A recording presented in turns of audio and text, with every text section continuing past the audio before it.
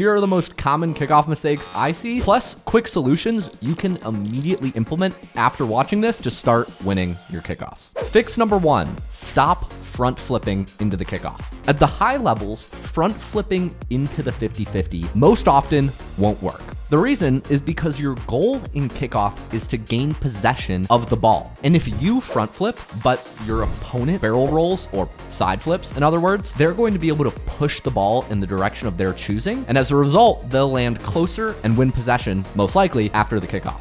This is why at the high levels, there are 2 kickoff strategies that work. Option A, barrel roll, or said differently, side flip. Just after you strike the ball, you want to barrel roll to try to push it to one side. This only takes 1 input, and I use it about 50% of the time. The other 50% of the time, I use the wave dash kickoff. I explain this more in my 9 new meta mechanics for 2024, but at base level, to do this kickoff, you want to save your dodge. So that way, instead of dodging into the kickoff, you pause and wave dash after to try to gain possession. I find the best results when I split it about 50-50. So half the time I go for my kickoffs, I'll side flip, and the other half I'll wave dash. Of course, that's in 1v1. In 2v2, you generally want to side flip because in 2v2, a lot of the time after the kickoff, you're gonna rotate off the ball. So to summarize, in 2s and 3s, side flip 95% of the time into your kickoff, but in 1v1, you can choose to use the side flip kickoff or the wave dash kickoff. Both work at the highest levels. Number 2, stop driving through the whole kickoff. My recommendation for new players is at base level, learn how to diagonal dodge, but as soon as even diamond these days, you might want to learn the speed flip. And if you want to put your kickoff to the test, here's a kickoff challenge I did with 3 subscribers that you can follow along with your friends. Speaking of subscribers, okay, kickoff game, 1st to 3 wins. So I've been told these guys are ranked plat through champ, so you can sort of see the difference. Let's see how realistics goes. I'm gonna speed flip. Oh, I lost. I missed the boost pad. All right, up for the second one. Can't miss boost on this kickoff. There we go. Plat through champ ranked players watching right now. If you didn't know this, 3 years ago, I started Rocket League's largest coaching program. And as of today, my team has helped over 3,000 players, maybe like you watching, get their peak ranks. If that sounds interesting, quick warning, it's hard to read these plugs and do the kickoff at the same time. I lost. All right, he gets it. If that sounds interesting, quick warning. We've downsized our team and we only have room to talk to, oh, I think I won it. Just barely, best of 3. And we only have room to talk to 6 players on Discord over voice who are interested every day. So if you're plat through champ ranked and you want to get your peak rank and you're at least 18 years old, click the first link in the description below and DM my Discord account with keyword kickoff. No.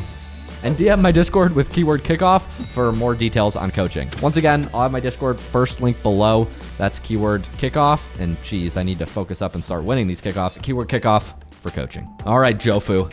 Now I'm not distracted. Bang. These ones, you have to make sure you're micro moving at the start here. This little shimmy that I just did, you have to make sure that it's accurate. Otherwise, you know, the time difference will catch up and it'll be noticeable. Nice guy, video guy, help me out. Let me know what rank they are after. Oh, Jofu won that. Come on. Oh, that was a good start. Who won this? Oh, I think it was me. Slightly me. Oh, that's unlucky. Last one. Last matchup. Aigu. I think that last guy was better than the first one. Oh, I think Aigu might be the plat. All right, let's try again. Wait, I just noticed what Realistic's clan name is. I think that's technically a win for us. Yeah, it's a win for us. I delayed that a little bit to see if it would work. Obviously it didn't, so Aigu wins that. All right, let's put the nail in the coffin. Turn upfield, speed flip infield. These ones I'm good at. Yeah, he missed slightly. GG's.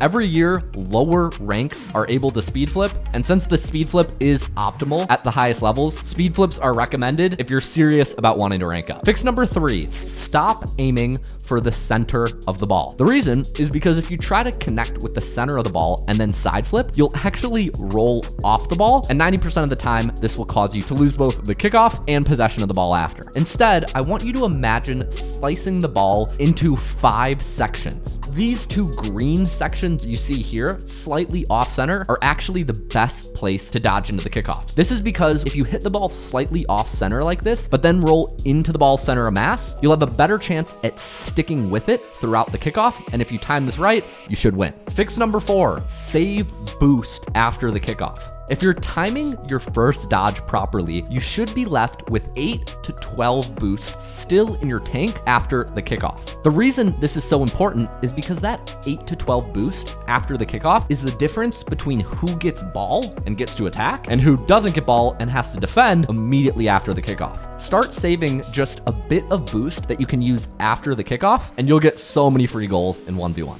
Fix number 5, start using trick kickoffs. Now, the reason trick kickoffs are not just a joke and you should learn them is because they wake up opponents, and if you use them at the right times, they can win you 1 or more free goals a game. For example, if 90% of the time I give you a normal tip in these videos, but then 1 in every 10 times I stop and ask you to subscribe, like for example, if I interrupted the video to do that, which I wouldn't do. I would never do that, right? Even if most of the time I just proceeded with giving you a tip as normal, a lot of you would still subscribe. In the same way, if you're in 1v1 and 90% of the time you do a normal kickoff, that 10% of the time you switch will almost be impossible to predict. So for example, you can number 1, delay your kickoff. This means intentionally driving slow to the ball, hoping that your opponent goes too early and you get a free dunk. Or you could number 2, fake flip. This is where you jump immediately after you spawn, but you don't use any boost. This way you can turn back around and hope that the opponent just hands you the ball and you start with possession. Or number 3, if you're in 2v2, you can Spanish kickoff. To do this, you ignore the ball altogether, try to demo the second man while your teammate hopefully collects possession and drives in an open net. Trick kickoffs are not a joke. I find the best results when I mix in tricks anywhere from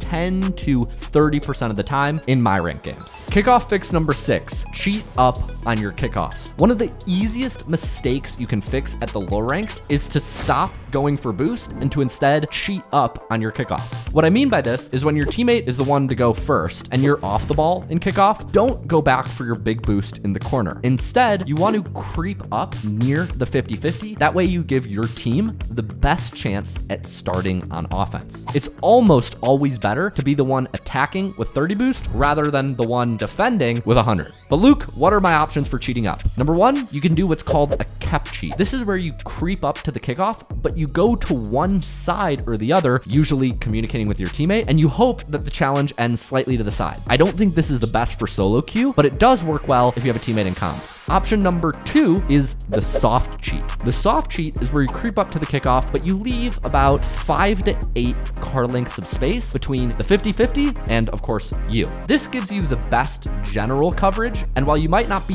the first one to the ball if it dead 50s, this is kind of the most safe and overall best play I recommend you do most of the time. The last cheat you can go for is what's called a hard cheat. Hard cheating is where you position yourself anywhere from 1 to 5 car lengths behind the ball after the 50-50. Just like it sounds, the hard cheat is risky because really the only outcome that works is if the ball dead 50s after the kickoff. I go for hard cheats anywhere from 10 to 30% of the time, or if we're down by a large margin, and the only way we're gonna win is to risk it all and try to get a kickoff goal. Now, of course, different kickoff strategies work better at different ranks, so comment below with what cheats or kickoff strats work best for you, and let me know what rank you are in the comments. Finally, last kickoff fix, let left go. One of the unspoken rules of Rocket League is that if 2 players are equidistant from kickoff spawn, the left person always goes. Left goes is actually one of the few unspoken rules I think every player needs to know, no matter what rank you are. But if you want to see the rest, I actually made a list that I'll put on screen right here. Those were my 7 kickoff fixes, so click this video now. And as always, thank you so much for watching.